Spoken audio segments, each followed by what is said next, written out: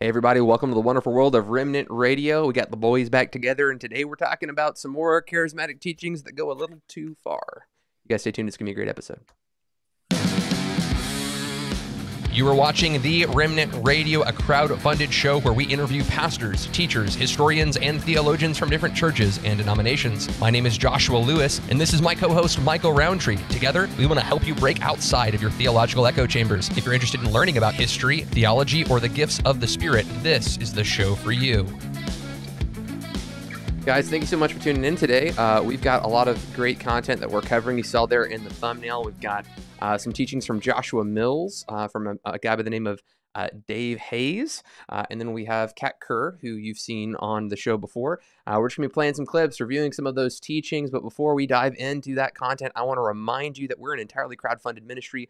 There are links in the description if you would like to give. You can give on PayPal or you can give on Patreon. If you give on PayPal, it can be a one-time gift. If you give on Patreon, you can go reoccurring gift as low as $5 a month, and you get access to extra content like discernment ministry stuff. We've done stuff with Elijah Stevens from Bethel, but we've also done stuff with Stephen Bancars.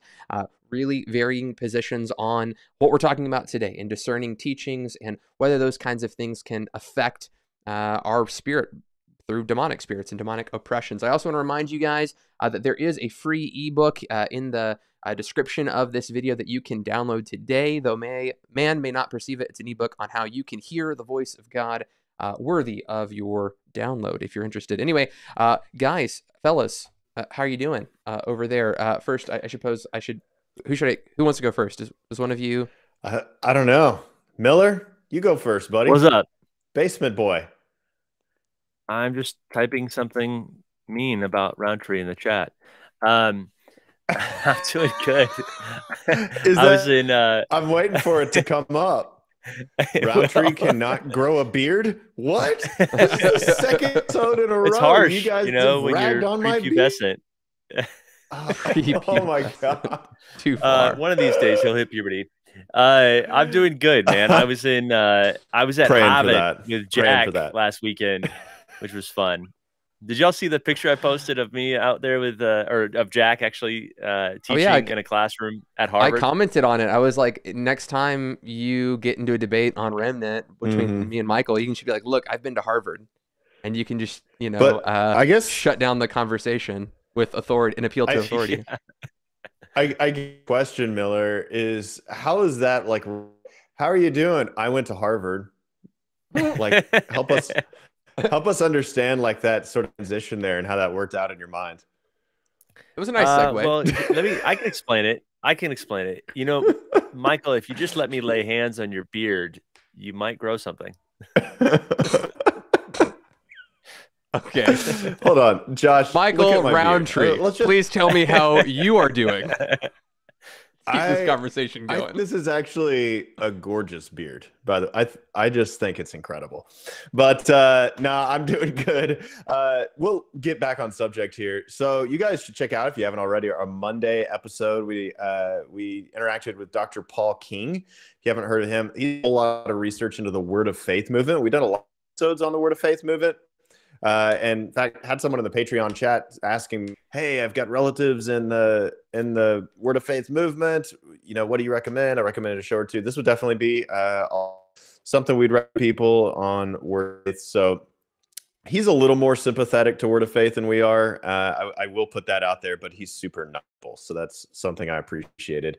I think he's just very gracious, to be honest. So anyway, that was a Monday episode, and then excited about today. Now, today's episode, we've kind of gone down a bunny trail, but it was like a demanded bunny trail. It's a bunny trail that you guys have been asking for, you, our viewers, because we got off into some false charismatic teachings, and then didn't finish it. You guys were like, just do another episode. So we did another episode, and we had some more. So anyway, this is part 3. This is gonna be the last one of our little bunny trail of charismatic teachings, doctrine, demons that have gone too far. Then we're going to shift back to the we're going to still be talking about demons, but just spirit is what we're going to talk about last week. So we had started this whole thing we had talking about the Leviathan spirit, the Python spirit, I don't know, whatever the other spirits are, the Jezebel spirit. And this coming week, we're going to do the release spirit, also known as Michael Miller. So anyway, sorry. He still he muted himself.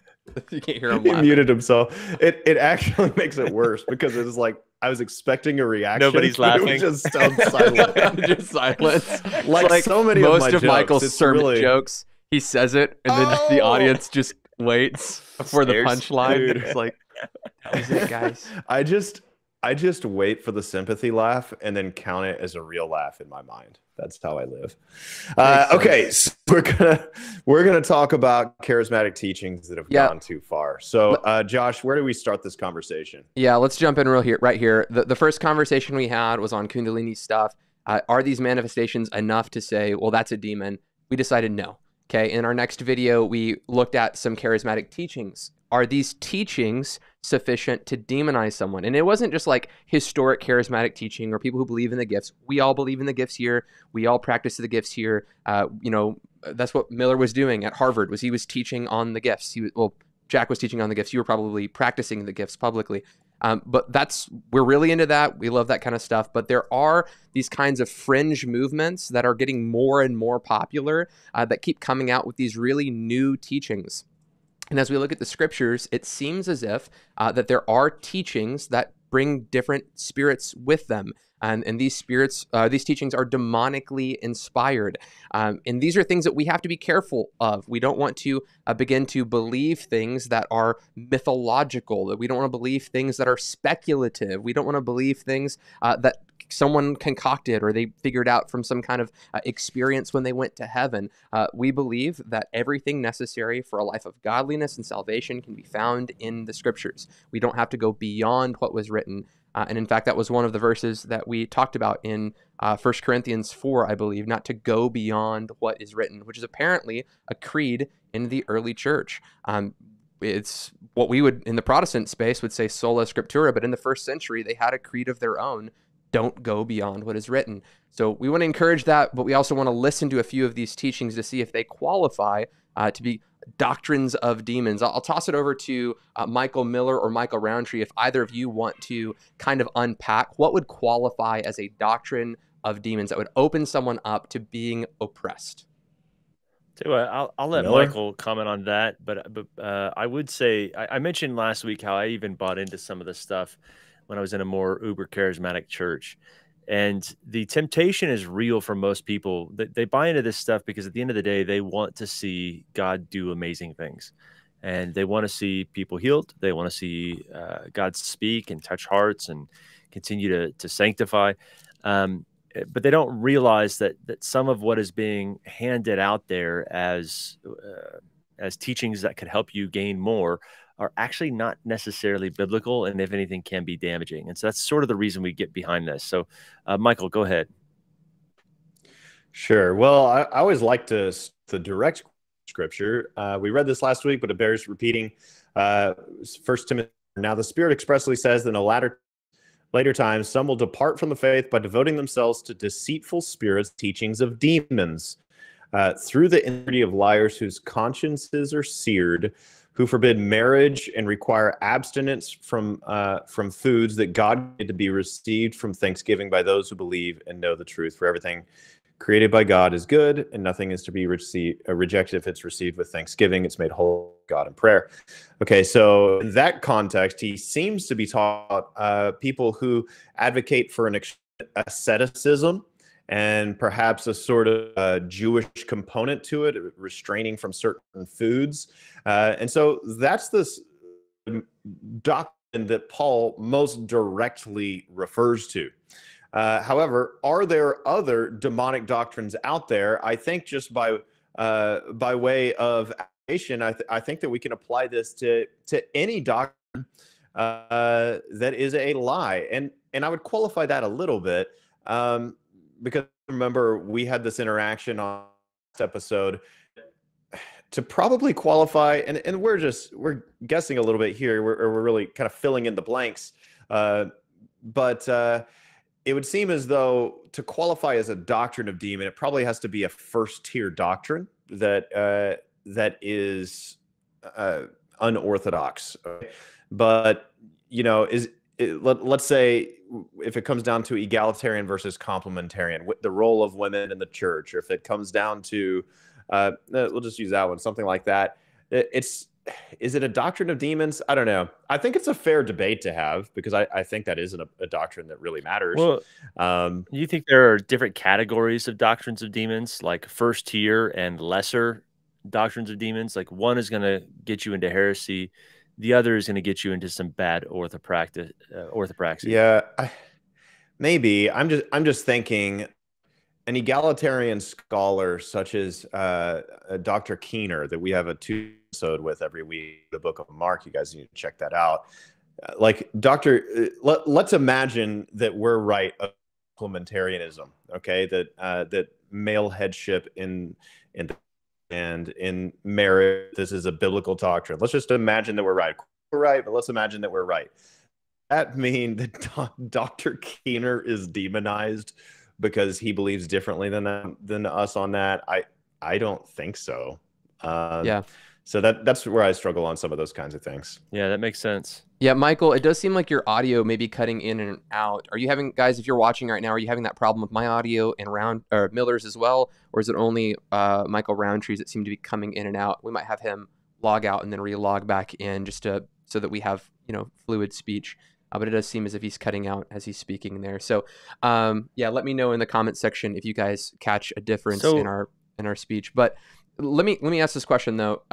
If we had 10 people in a room and they all read the Bible, they could come out with 10 different interpretations of a given passage. Okay, and that's not to say that the Scripture is ambiguous. It's to say that the people are fallen, right? Certainly there are passages that are harder to understand than others, but people are fallen. Sin has affected all parts of our faculties, our discernment. It's affected our logic. It's affected the way that we understand. Our flesh tries to pull us into sin. We aren't by nature children who follow the leading of the Holy Spirit. So we can chalk up misinterpretations. I think the vast majority of misinterpretations to human error. That being said, it does seem that the Bible is clear that there are spirits who want to lead us away from God. So we were talking about first tier, second tier doctrines. I think that we're really talking about things that are leading us away from the God of the Bible, right? The false prophets in Numbers and in Deuteronomy that were warned against are those who are leading us after other gods. They're not just wrong about some things. They're leading us after other gods and the worship of other gods. In 1 John chapter 4, we see 1 through 3. He says, if there's a spirit that professes another Jesus, that Jesus didn't come in the flesh, he is, that person is anathema. The text doesn't say he's anathema, but they are. They are an antichrist spirit, is what John tells us. If anyone who comes and says he has not come in the flesh, they preach a different Jesus, then we're not to believe them, because that doctrine is demonically inspired. That's someone trying to lead you after another God. And when you begin to attack the core principles and fundamentals of the Christian faith, certainly as they pertain to the divine nature of God, Trinitarian doctrine, Christological doctrine, I would say that those are certainly areas where you can open yourself up to demonic activity. But I would say that another one certainly would be practicing other religious practices and introducing them, kind of syncretizing other religions into our faith. In the book of Deuteronomy, we're encouraged not to contact the dead. We're not taught to practice necromancy. Why is it that we're not supposed to practice necromancy? Because others were doing it, and it seems like it could be done. So we're not supposed to contact the dead. And opening ourselves up to communicating with spirits that aren't the Holy Spirit is not something we're told to do in the Scriptures, but we are told to do in other religions. It looks like Michael is in and out. I want to see if Michael's in there. Michael, you still there? I'm back. Can y'all hear me? He's back. I can hear you, but we'll see if it cuts up or not. I'm so happy about that. Well, hey Josh. So I think that first of all, you make great points. Number one, but number two, I think you have some clips to play for us that would be examples of what we would categorize as demons. Would you say that's safe to say? Yeah, I think that most of these classify in that camp. I think that there's some of them have different degrees of error than others. But yeah, y'all wanna jump into the first one? Yeah. Yeah. Okay, this is Dave Hayes.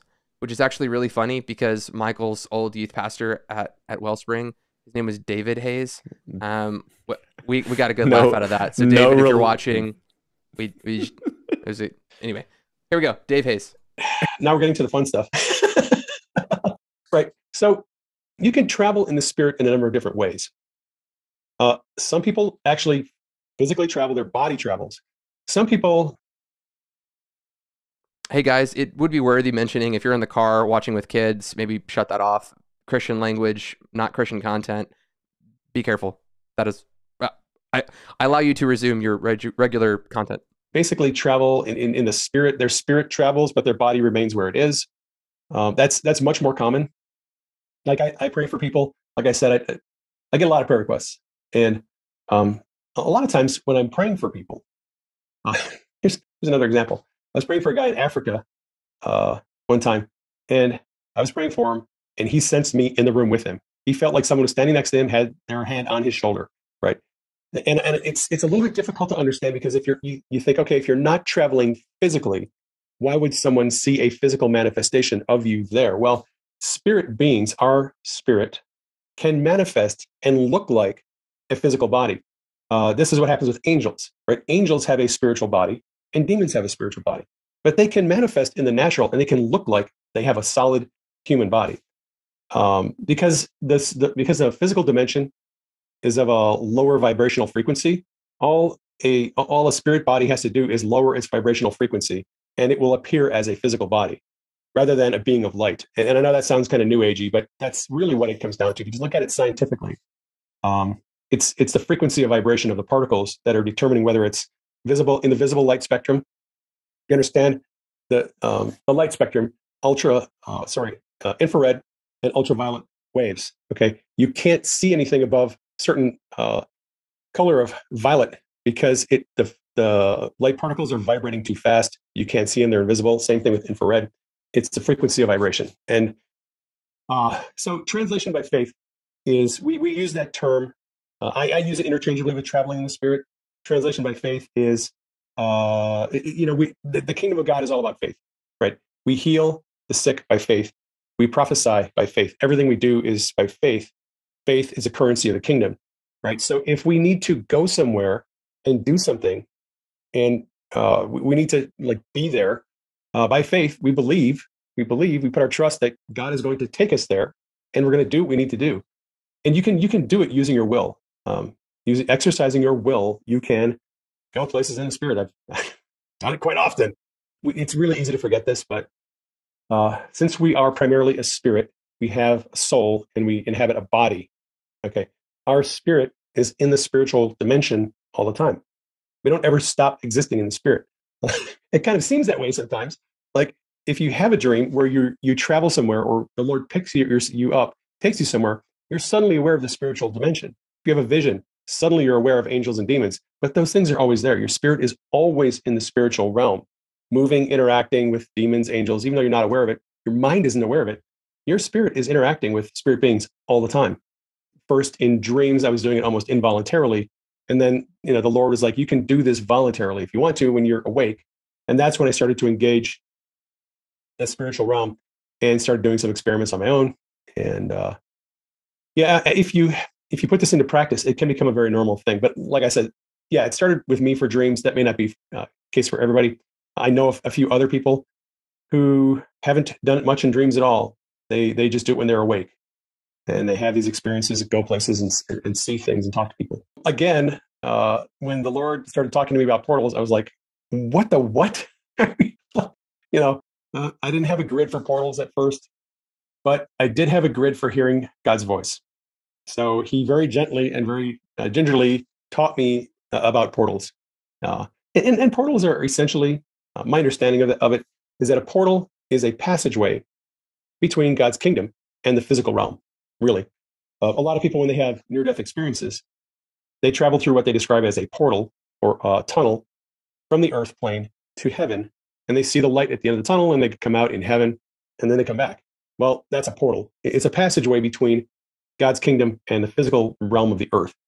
So the Lord has been kind of teaching me about portals, and he's kind of suggested to me that portals serve a purpose, that things go through the portals. People can go through the portals. Spirits, angels travel through portals, and so does Revelation. And I had an interesting experience one night where I was on the road, and I don't speak a lot publicly, but I was speaking at a conference, and I got to this hotel, and I wanted the Lord to speak to me while I was on the road. And sometimes that's kind of hit and miss. Like when I'm at home, I have a lot of dreams, and it's like my angels know where I am, and God knows where to find me, where to send the dreams to. He's got my post office box. When I'm traveling, at hotels, I don't always have dreams. So that night I was like, I really want to have a dream. And the Holy Spirit said, well, why don't you speak a portal into existence? I was like, do what? He goes, speak a portal into existence. And I was like, can I do that? He said, of course you can. You're my kid. So I spoke a portal into existence in the hotel room. And that night, I had the craziest dream. Revelation came to me in this dream where I saw the effects of people's prayers 5, 10, 15, 25 years in the future. The Lord showed me these people praying, and then he showed me the effect of their prayers in the future. I've never had a dream like that. But that night, I prayed for that portal, and boom, I got this crazy dream. It was quite extensive, and there's a lot of revelation that I received. So I started just, again, a newbie, not knowing much about this, started playing around with it, and it seems to be a real phenomenon that there are certain places, and there is a way in which revelation can come to us through a portal. Like I said, angels come through portals. I don't know if God's manifest presence comes through portals. It might. I haven't really looked into that, but yeah, and we can travel. Like I said, when people die, when they have a near-death experience, they travel through a portal into the heavens, right? So we can do the same thing. Our spirit can travel to different places through portals. In the heavenly realms, there's actually a lot of doorways and hallways in the courts of heaven and things of that nature. And hallways are basically portals. It's a place that joins one place to another. Okay, so this is something worth mentioning at the top of this. If you're in the comment section, what I want to ask you to do, I understand that there's going to be some people there that have righteous indignation. There's others that are going to want to mock and scoff. What we want to do is we want to approach the scriptures with a level head. We want to listen to this. We want to dissect it with discernment. We want to have love for Dave, and we want to have love for people that are following Dave. But at the same time, we want to bring a balanced approach to say this is not a biblical practice. So that being said, this video was filmed by Sean Talbot. Sean is actually, I've met him. We've had coffee at a coffee shop. There's a photo of him and me on my Facebook, I think. And he went and filmed this gentleman, and they published it on his YouTube channel and on Destiny Image, the company that he works for, or works with. I think works for and with. But yeah, that's where this footage can be found. You can go watch all of it. You'll see that there were cuts in it. I took the parts of the video. It's a 30-minute video. I took the parts of the video that I found were the most egregious. But if you'd like to go look at it in context, his name is Dave Hayes, and you can find that full video there on Destiny Image's YouTube page, just for source material. Okay, gentlemen, who wants to start first? Sure, I can go.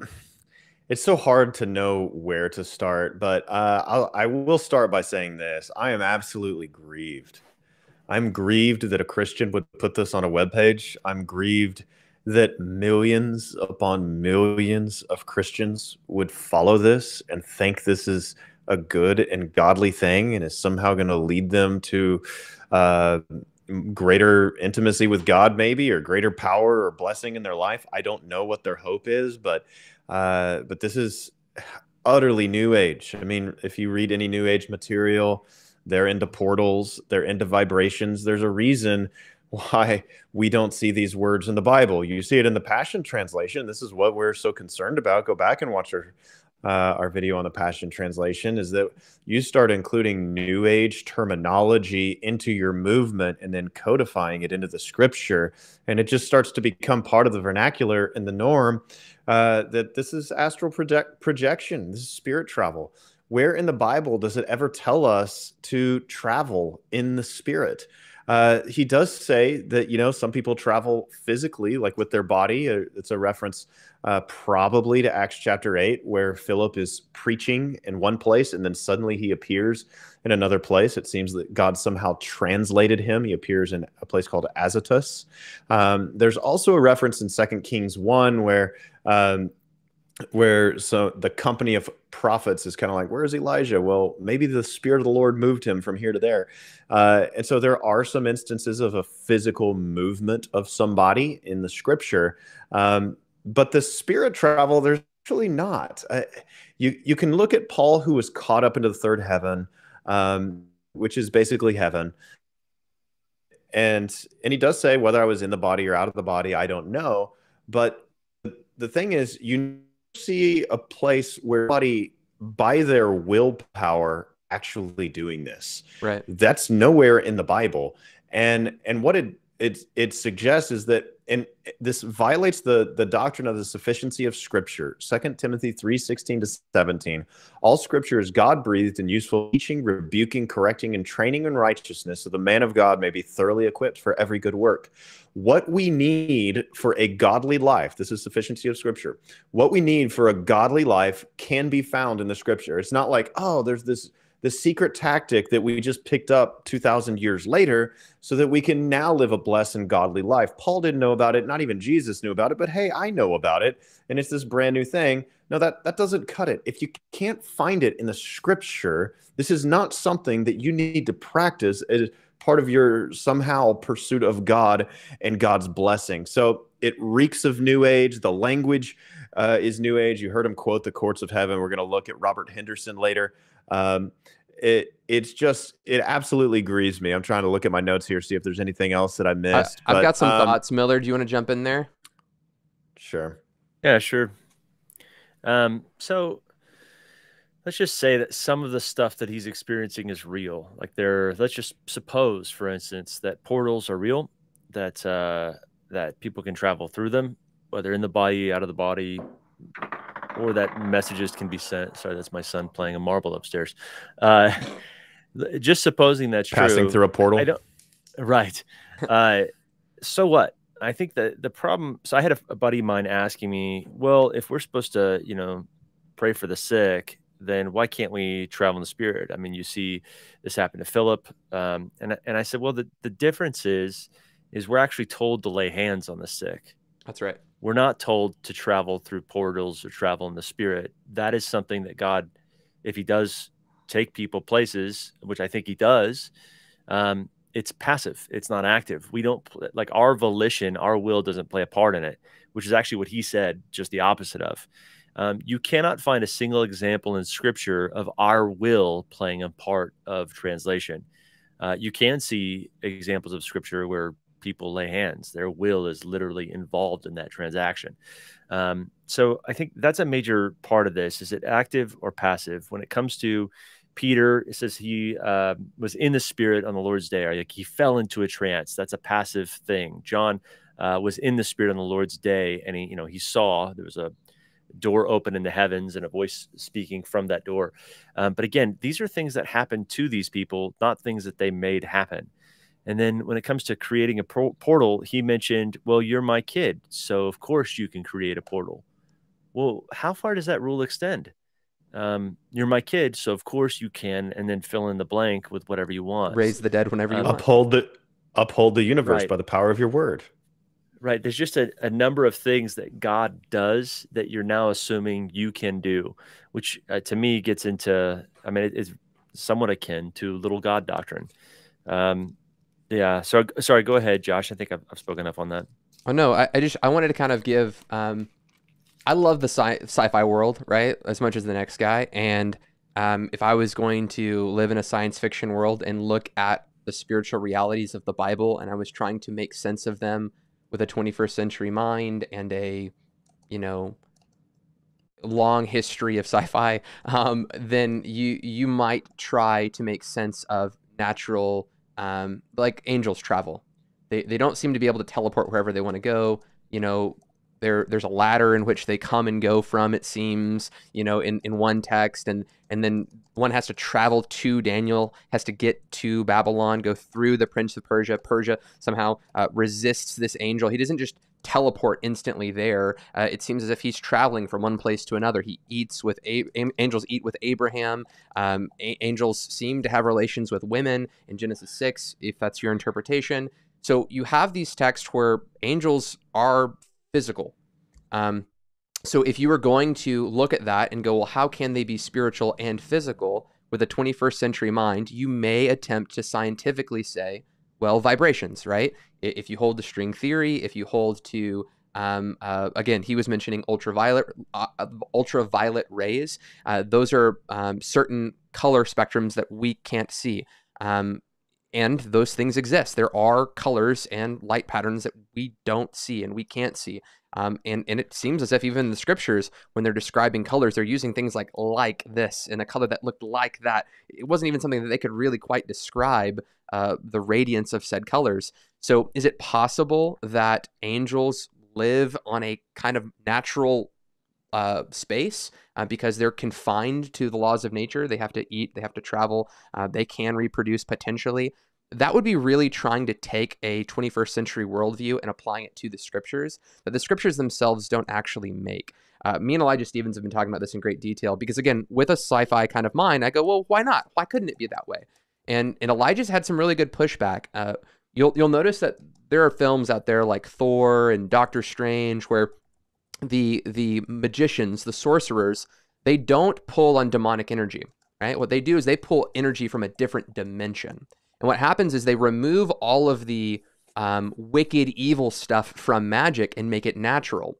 And today, that's what's happening in Wicca. That's what's happening in occult practices and in kind of modern sorcery. Is it go, oh, no, it's not dark magic. I'm not trying to hurt anybody.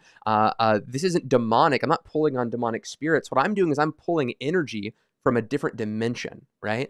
So what we do when we do that is we neutralize the Christian worldview to apologetically reach people who are practicing occult or New Age things. So is this individual coming from the New Age and applying New Age teachings to Christianity? I don't think so.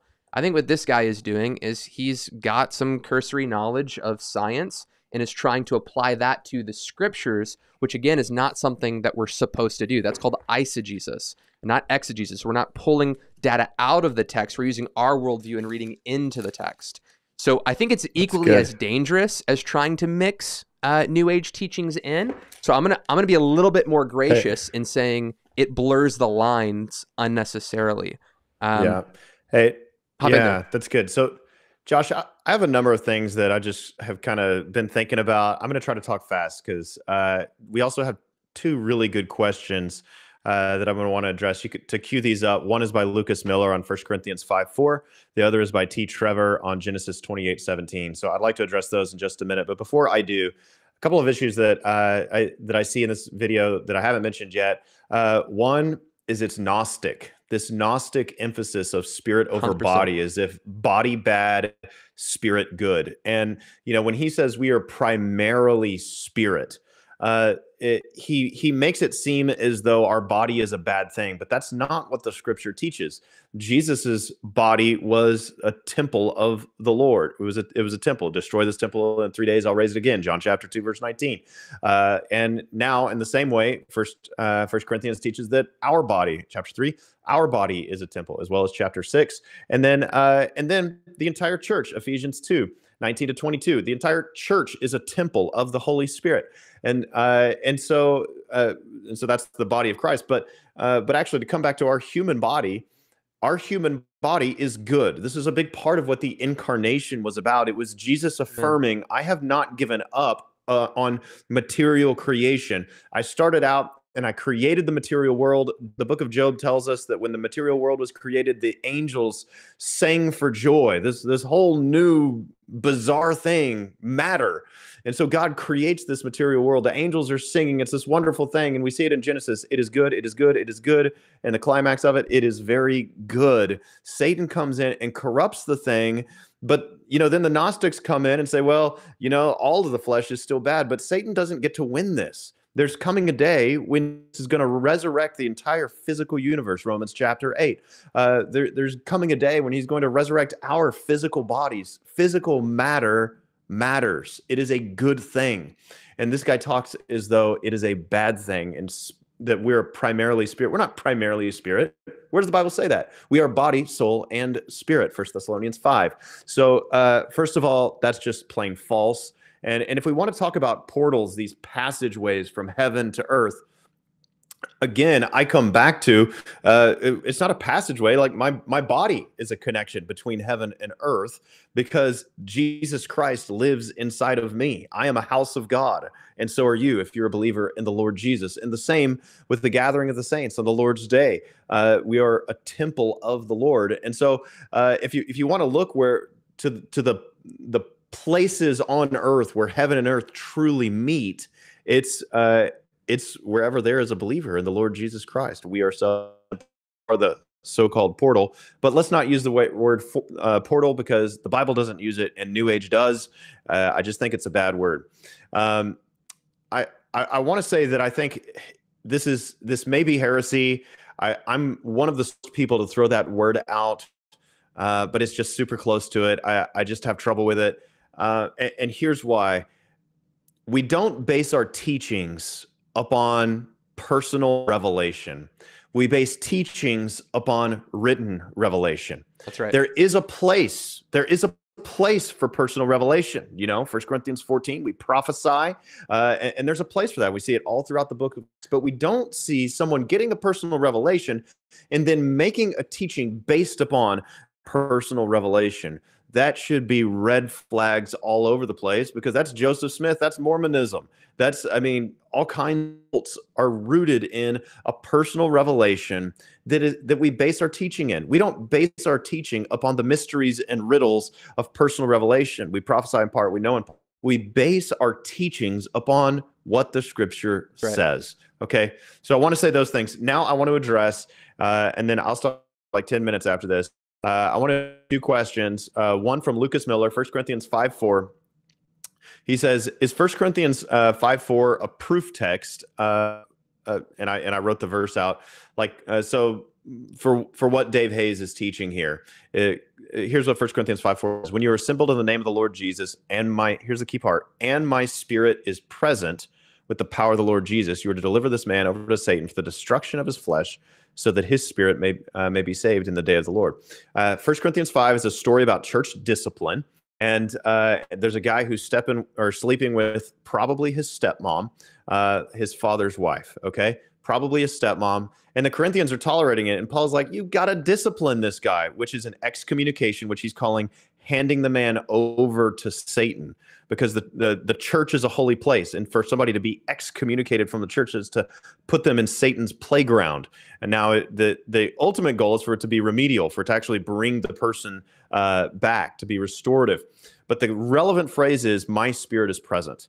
That does not mean that the Apostle Paul astral traveled to Corinth, or that he's planning to astral travel to Corinth in order to help with the excommunication process.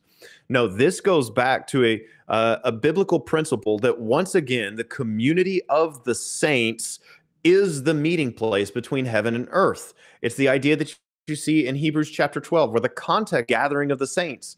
And it says, that the point there is that when you gather, and there are thousands upon thousands of angels in festal assembly, and the spirits of the righteous made perfect, and there are all these things happening.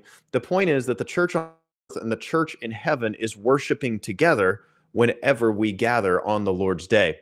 And so when Paul is saying this in 1 Corinthians chapter 5, verse 4, he's saying, my spirit is with you, in the sense that that on the Lord's day, whenever we gather, we're in a sense all together in the heavenlies. Heaven and earth become one, and we're all part of the eschatological assembly. Go back and check out our episode called The Sacrament of Assembly. It's a fantastic episode.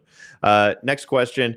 And I've talked to a lot of Miller. Do you or Josh want to take this? Did Jacob think he found a portal in Genesis 28:17, or do y'all want me to just start it out?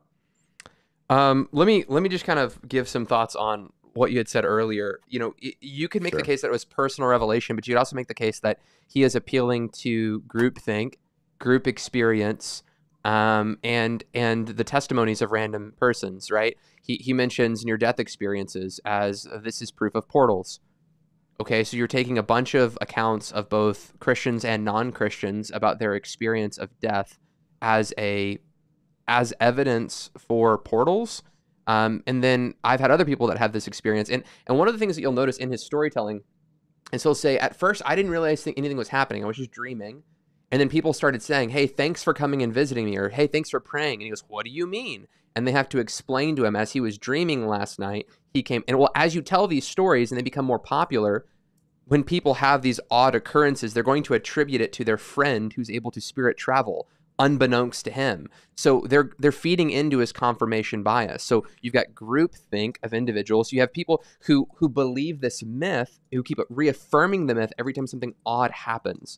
Now, the question about Jacob's ladder, on whether that's a portal, are we denying as Christians that there are these convergent spaces where heaven and earth meet? No, we're not denying that as Christians.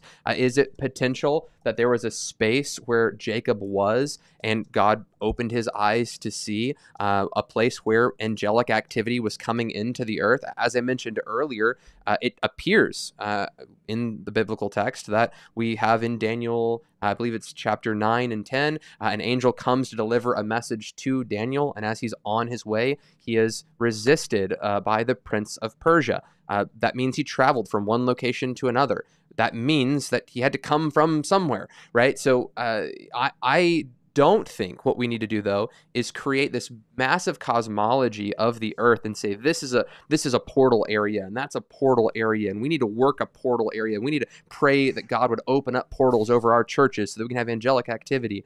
There's a difference between saying maybe that there is a space where heaven and earth meet in a unique way versus saying that there for sure is a space and we need to pray it into existence. We need to work with that portal. But I don't think Genesis is trying to get us to think that if you go to this place that Jacob laid his head on this rock, that there's definitely an angelic portal there into heaven. I don't think that's what the author of Genesis is trying to get us to take. Miller? Yeah, the other thing he mentioned was that we go and we do these travel exploits because of our faith. He said faith is the currency of heaven, which I believe is a Bethel teaching, if I'm not mistaken. And I would actually argue that the way he's defining faith is different than how the scriptures would. Like he said, you have to have faith that you can travel there, and you'll travel there. I don't believe that faith is the expectation of a particular outcome. I believe faith is the confidence in the goodness and kindness and character of a person. Agreed. And because of that, you may have certain expectations. But for him, again, it's about mustering up psychological certainty that you're about to fulfill some exploit. And so, and I categorically disagree with that. I think that is word of faith type faith, not faith that is in biblical a person. Right. Yeah, and that's one of the things about these videos is you're going to see metaphysical claims, oh, we're always in the spirit world. Oh, our spirits can manifest in physical bodies. Oh, we know that these things are portals because of near-death experiences. There's so much that's just assumed that you don't see a proof text for, you don't have a biblical account for, and then when they are biblical verses kind of attached to them, they're way out of context. You never... So it's worthy of mentioning that there is a ton of metaphysical worldview that he is assuming is true based off of personal experiences and testimonies of others. But we're at 43 minutes in, and we have got to push through these videos. Do you guys want to go guided meditation or Kat Kerr next? Yeah. I just say we go a little long and we just cover them both. I don't care. Done. Okay. Joshua Mills first.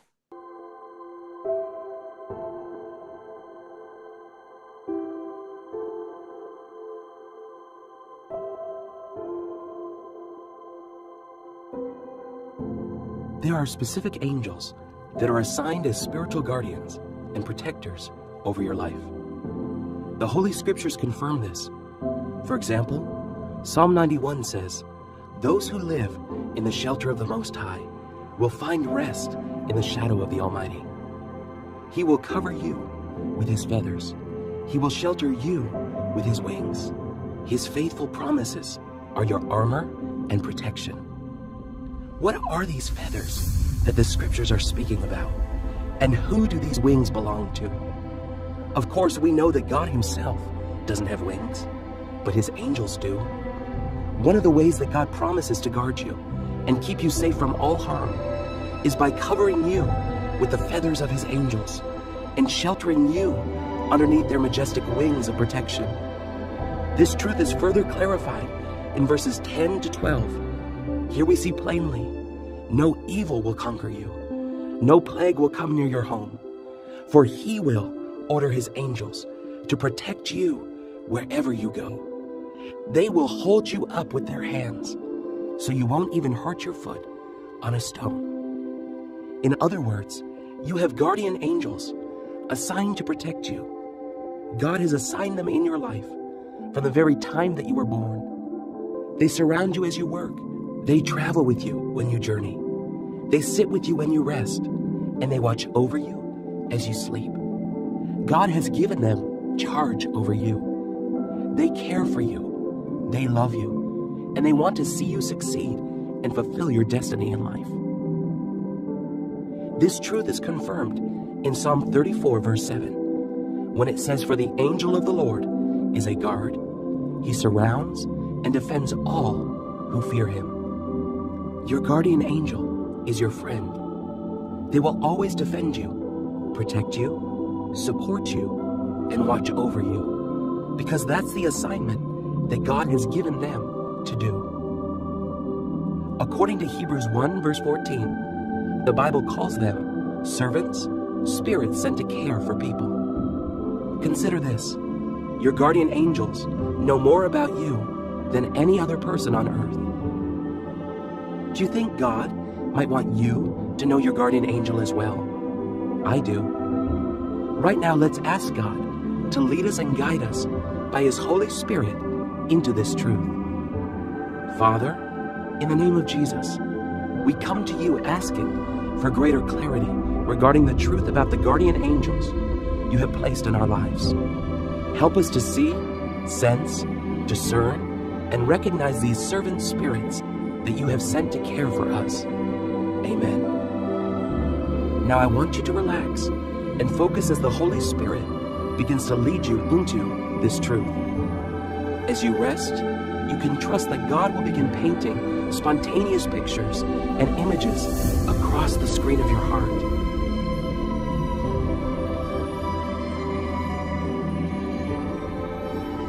Do you see anything? What do you see? Are there any colors, patterns, or shapes that you recognize?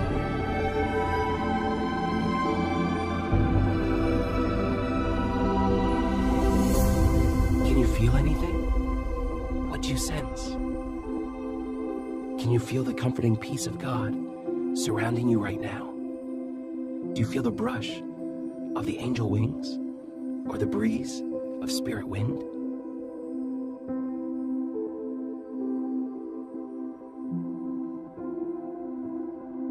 What do you discern? Are your guardian angels tall?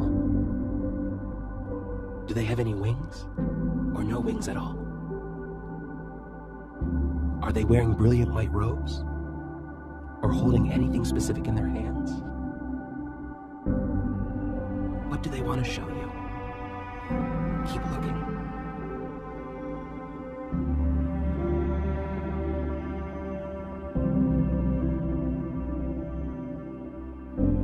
Do you recognize your guardian angels? Sometimes they actually look just like you. Okay, I think we had like another 2 minutes of that, but I mean, it's enough, dude. We'll give him credit. It's enough. That it's really I'm tapping soothing. out, dude, on that. Well, it was really, really soothing. I think I was getting kind of like sleepy. But there was all kinds of feelings I had when I was listening to that. Not just sleepy. Yeah. Okay, so in this clip, we have a gentleman who, and if you go, I took a clip, okay? This is a clip. You can go watch the whole thing if you want the source material. And I'm not saying, when I said the source material in the last video, I wasn't saying go make sure you go learn all their material. I'm saying if you want to hear the context and the full content. I think as Christians, part of our job that we often do in the political space wrongly is that we hear a soundbite that we like, and then we go, oh, look how evil and awful that is, without going to see the full context of everything. And we condemn people without knowing the context that things were said in. I think that the context is bad. That's why we're showing this video. But we do need to do our job if we're going to talk publicly about these things, that we actually see the source material rather than just watching the clips on Remnant Radio. Anyway, I'm going to turn it over. Miller, do you want to dive in first? Because I'm afraid if I give it to Rowntree, you'll never get the ball, buddy.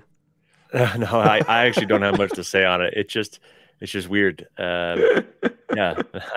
Again, it's so he passes to Rowntree. I do. Well, it's the active versus passive thing. It's like, how much of a role are we supposed to play in making stuff happen with angels? I don't see that. I see angels showing up. I just don't see us playing a major role in whether they show up or not, unless maybe, prayer and fasting, Daniel, when he prays, an angel was dispatched, but he wasn't praying for the angel. He was praying for an interpretation of a dream. Well, the opening verse that he uses is Psalm 91, that God shelters you in his wings. Oh, but God doesn't have wings, but angels do.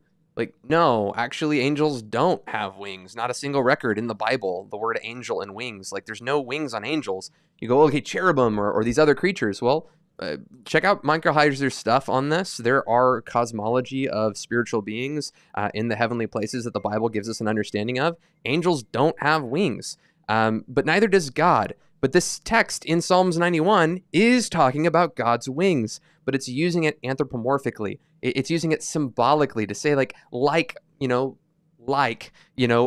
mother hen gathers her chicks, if you will, like an eagle's strong breath. Like it's a symbol. It's imagery. It'd be like me saying, the strength of Michael Rowntree's beard, or no, that wouldn't work. Something else. Dude. Something else.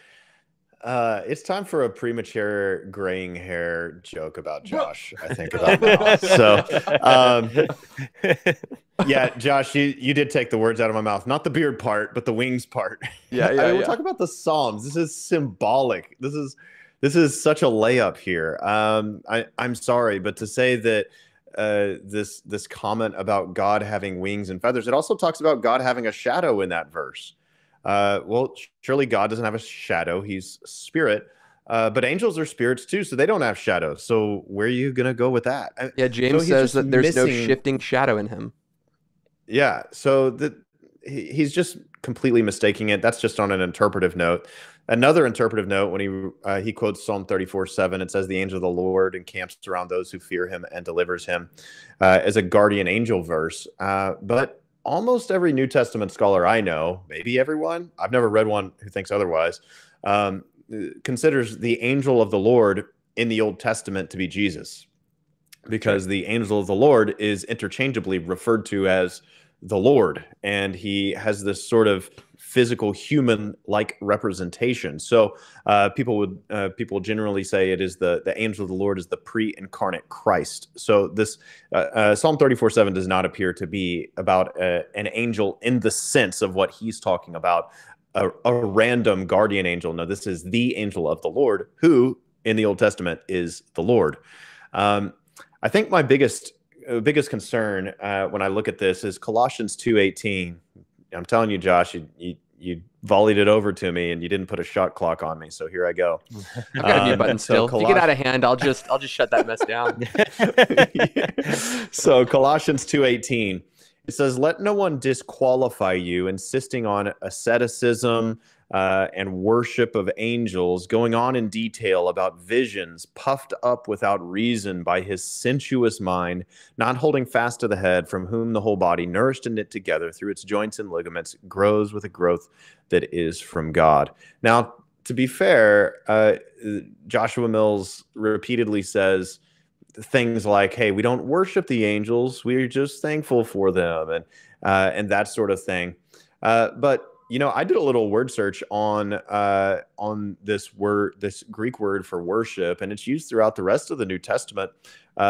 It's translated as religion. I think that's Acts 26, as well as James chapter 1. Pure and undefiled religion is this. So worship, in the sense that we're thinking, seems to be maybe the most narrow translation of that word, but it also can just be more broadly sort of like, you could think of this as an angel religion. And that's kind of what this sounds like. It kind of sounds like an angel religion. And what Paul is getting at here is when you come across somebody who's constantly talking about my vision, I saw this angel, and the angel did this, and we got to seek the angels, and we got to travel here in the spirit and do these things in our visions and all this stuff. He's saying, if you go back and read Colossians 2, these people are detached from the head. The substance is found in Christ. And I just want to say, where's Christ in what these people are saying? Where's the gospel in what these people are saying? I'm going to say these are dangerous teachers. They're detached from the head, who is Christ. And if you listen to them and if you follow them, you too will be detached from the head, who is Christ. And I would strictly warn you not to follow these teachers. Yeah, and I think that it would be worth saying as well that in this guided meditation, we're told to close our eyes and imagine, what does this angel look like? Ask the angel its name. We're not told to commune with and speak with spirits. In fact, we're actually told to be cautious when spirits reveal themselves, because it could be an angel of darkness portraying itself as an angel of light. We should be cautious not to open ourselves up to these kinds of spirits. That would be, again, my major takeaway. If you watched Joshua Mills' entire video, you'll see at the very beginning, he makes, the beginning of that clip that I showed you, he makes a big deal about Jesus and faith and repentance and turning to Jesus. And that's what the first section, we listened to like the second clip from his, hour and a half long guided meditation. That being said, the guided meditation is just that. It is a new age practice. You don't see this in the historic Christian faith. You see this with shamans. We see this with systems where, okay, we're going to empty our mind and we're going to use our imagination. We're going to engage with this thing. And there's nothing wrong to dwell on Christ, to think of Christ. But we have a person who through messaging is trying to input images into your mind. That's an entirely different sort of situation.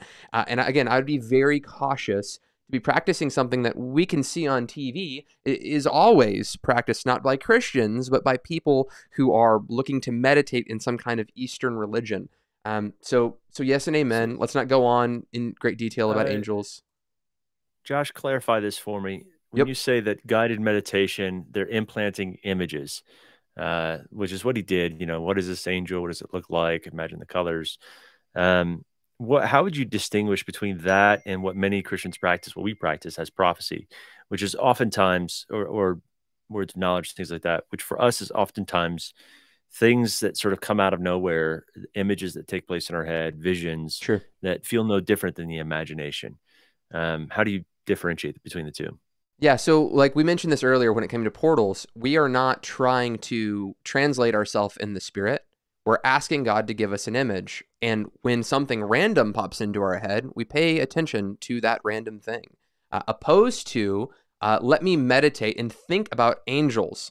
Let me think about the face of the angel, the shape of the angel, the wings of the angel. Does the angel look like me? What's the angel's name? We're trying to conjure something in our imagination. How tall is the angel? I don't know if we got to that part of the video. How tall is the angel? Yeah, we're trying to imagine descriptors. And I've got a wild imagination. I can imagine literally anything.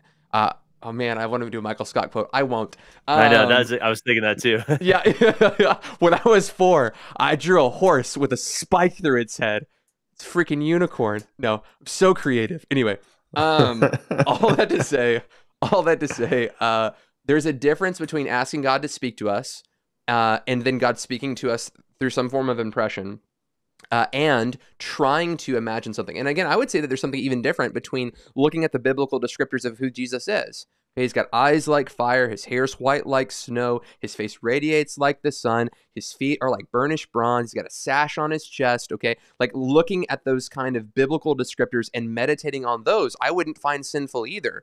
But when we're asked to meditate on things that the Bible doesn't describe, like the Bible doesn't describe angels in great detail any more than it does any human in the Bible.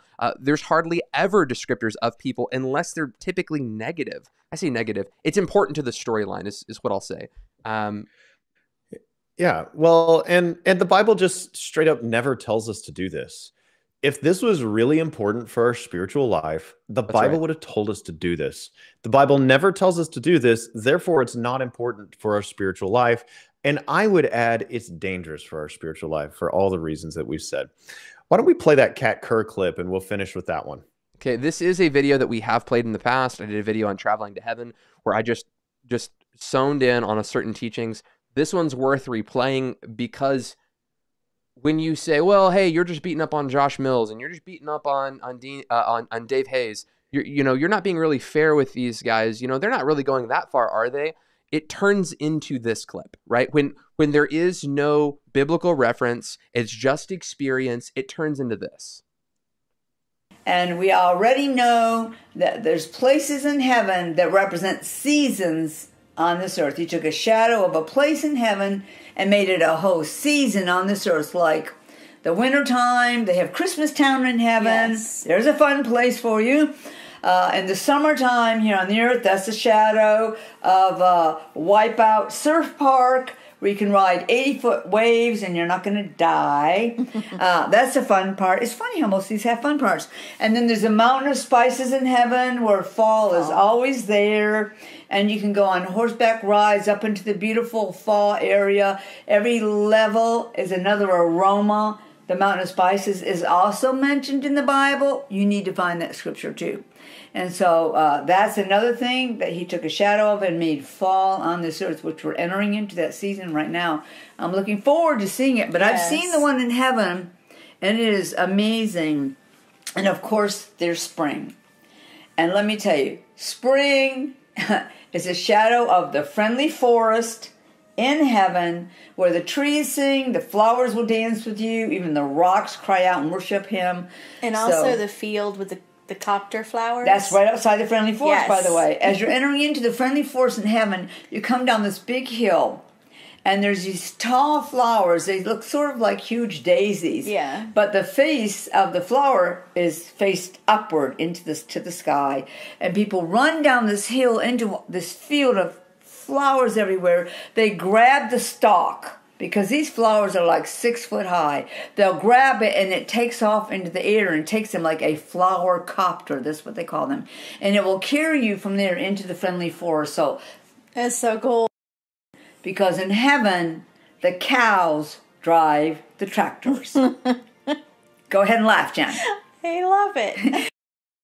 If you have any children up there like 3 and over or 2 on up, they always take them to the fun farm, because it's where they learn prophetic art. They learn art. They actually have art classes. And this is the wild thing about the fun farm. Yeah. It's got to be different, right? It can't be like on the earth. Who are the art instructors? The art instructors, I love this part. It doesn't matter. I died a long time ago to myself. I don't have my own opinions. I can only share what I saw. The rabbits. That's right. Hello. The whole bunny thing and the colored egg thing and looking for them actually comes from heaven. They put all the kids in this big wagon that the cow with coveralls and a farmer's hat drives them to the art barns. It's only going to get better, so don't go anywhere. This is either giving you a joy and celebration or ammunition. Don't waste it on us. We don't listen to the blasting stuff. And here come these 5 and 6 foot tall rabbits, every color of the rainbow you can imagine. They have aprons on. They have all kinds of things in the pockets that they're going to give out to all the children. They're so excited because they know they're going to learn art. But they don't know what they're going to be doing, what kind of art they're going to be doing. And before they even arrived, these rabbits were busy, because they were going out into the fields. They're picking up these eggs. These eggs are like ostrich eggs of that size. They're all white. Every one of them's white. They're putting them in these baskets, so when the kids come, they pass them down the tables, and all the kids take a couple of these eggs out. And then they have a little mat to set them on. And the angels then begin to give them the brushes. These are brushes. They look very much like brushes on the earth, except for one thing. They're not sticking them in little containers, plastic containers of paint. Because what happens is the paint is colored light. It's like liquid light. And they're all different colors, and they appear right in front of the children in the air. And they can take and dip their little brush in it, and they begin to paint these eggs, every kind of color that is possible. And they put flowers on them, smiley faces. They probably make them into minions. You know, if they currently went there, if they currently went to heaven, they use all the new stuff that we have. Yeah. You know, 20, 30 years ago, there were no minions. No. But now there's minions. So they're painting like swirls all up and down the egg, rainbows, whatever it is. Then they'll hold it in their hand and they hear this little sound. And the teacher will take the top part of the egg off, and out of that egg into the rabbit's other paw will come either a baby chick or a baby rabbit. Yep. And those baby chicks and rabbits will be the identical color of what that rabbit painted the egg. So whatever they paint the eggs as, out will come these little chicks and bunnies from these. And then the kids start yelling. They are so excited. They want to finish those eggs. These mushrooms that get to sit on like seats. Yeah. They all sit on a little mushroom. They find all the children, and they're all facing in one direction because they're going to see a concert of the flowers. And they'll sit there, and these mushrooms, because this is a supernatural place. So we're kind of late on the show, so we're going to wrap that up. You can watch the whole clip on that video that I had recommended. Couple things in this video. There's prophetic art in heaven, even though when the perfect comes, prophecy passes away. It doesn't really make sense for why you're seeing Christ face to face. You would need the gift of prophecy. It doesn't really make sense. We don't listen to blasters. It's just convenient because you're saying some of the most grievous and aberrant things that have ever been said within the Christian faith. I don't know how you can say that with a straight face and actually think that you're helping and edifying Christians somehow. You got cows driving tractors. You've got rabbits teaching prophetic art. You've got, Easter everywhere. You've got kingdoms made of jello. You can eat mailboxes. I mean, the things that she says in this video are the most absurd, grievous things that are, if I was to be a person who wanted to mock the Christian faith and mock a charismatic space, I would release prophetic words like this, have 400,000 people following me on Elijah list. There's millions of people that watch these videos. It's absolutely absurd. And the charismatic movement, if they don't start speaking out a bit against some of these aberrant teachings, they're just going a little bit this way into portals, you're going to find yourself in Jello Kingdom space pretty soon. Yeah, absolutely. Hey guys, I apologize. My video is glitchy. I think everyone in my neighborhood's at home on the internet because it's snowy and icy outside. But yeah, Josh, I feel the exact same way. I want to appeal to those who are platforming Kat Kerr.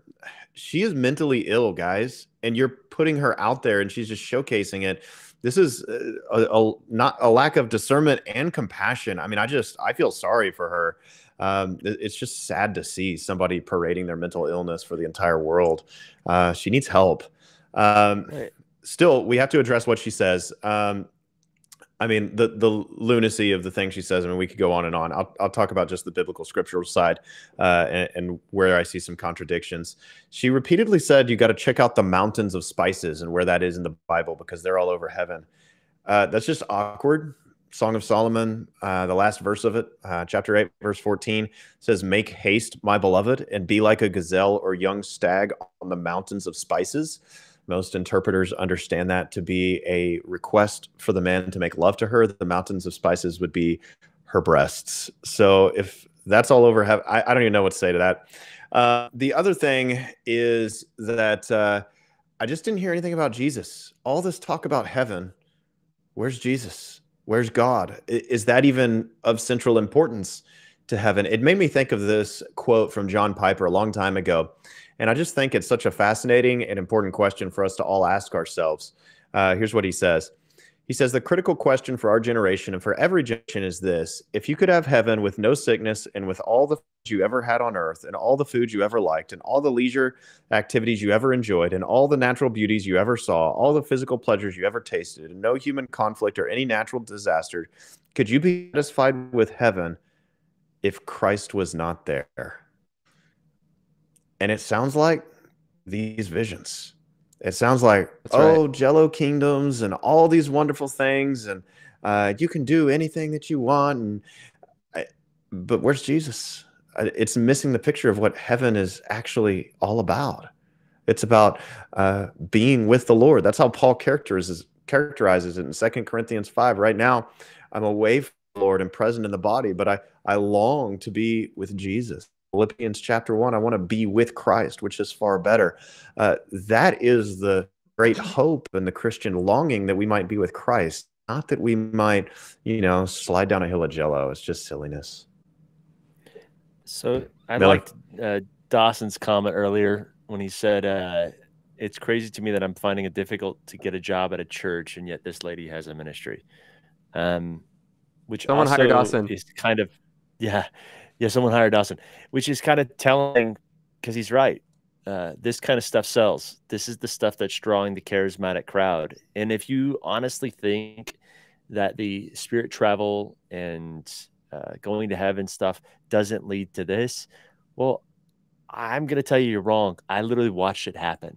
I watched this stuff get taught at a former church, and then I watched people start taking, underwater trips on unicorns in rainbow roads in underground taverns of water, or people slaying dragons and pulling treasure out of their bellies. I literally heard these reports of people in that community that they were doing these kind of things. And it's because they started listening to teachings by guys like Ian Clayton and Justin Abraham. I'm not exaggerating when I say this. This is the kind of stuff, one does lead to the other. And it becomes a world where the gospel itself gets sacrificed. You get more caught up in the visions and these experiences and the drive to share the message of the gospel, a sanctifying message about how Jesus Christ can both died on a cross for your sins, set you free from your sin, and give you new life. Like that message itself gets lost in the shuffle of heavenly jello experiences. One really does lead to the other. I'm not exaggerating when I say that, and it's not anecdotal. It is. I've seen it consistently throughout a period of time when this stuff is taught. So let me ask some questions real quick. All of you guys charismatic, right? You all believe in the gifts of the Spirit? Okay. Yes. So you can be a charismatic and have discernment and say no. Like we can say no more. This is the line. We're not going to cross it. And that's the space that Remnant Radio is trying to fulfill. We're trying to encourage charismatics to be brave and to speak out and to resist error.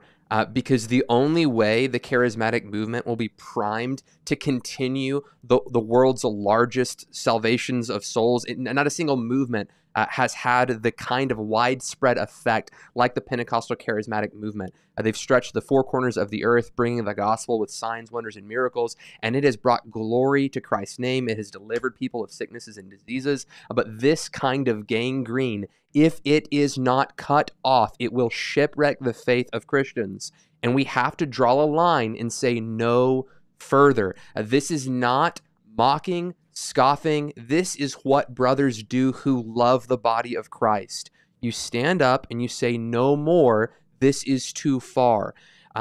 You get to the point where you stop buying the books from the publishing companies that promote this garbage. You stop listening to the stuff from the networks that support this garbage. You reach out to them and say, hey, because you support this person, because you've published the Passion Translation, I'm not using your app. I'm not using your platform. I just wanted to let you know. You go out there and you push on these things so that we can actually make a difference, because Remnant Radio, for whatever reason, God's given us grace to reach people on this platform. We're not the answer, and we're not going to be able to cause a solution on our own.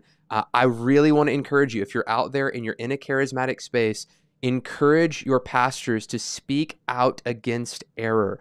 Encourage that bookstore, encourage that publisher not to release these things, because they're leading people into error, and it is gangrene. It is affecting people's faith. I want to get some closing thoughts from you guys, and then we'll wrap this show up. Michael Rowntree, what are some closing thoughts, buddy? Yeah, I think for me, it's just, let's get back to the gospel.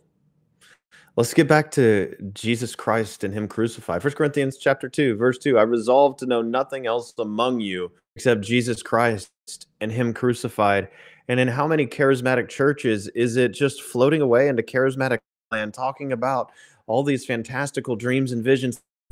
I have dreams, I have visions, I prophesy on a certainly weekly basis, not quite daily basis, but all the time I'm prophesying to people.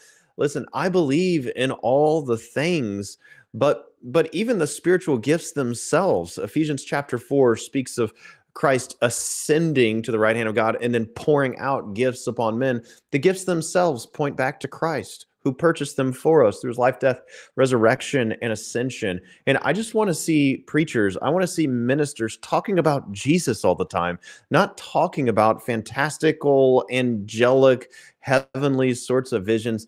They've lost touch with the head. And Christians, we have to say stop. And we have to say stop to the publishers, echo everything that you just said, Josh.